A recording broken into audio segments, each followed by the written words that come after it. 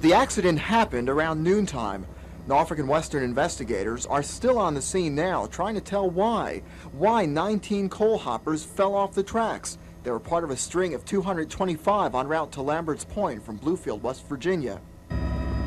The train cars left the tracks right near the Gold Kiss peanut plant. Crossings at South Main, Commerce, East Washington, and Liberty Streets were all blocked, closed.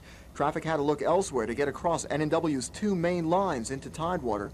Hundreds of tons of coal spilled onto the right-of-way.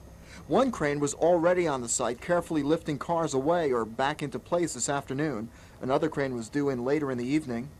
After the wreck, about half the train proceeded to its destination in Norfolk, but the other half had nowhere to go.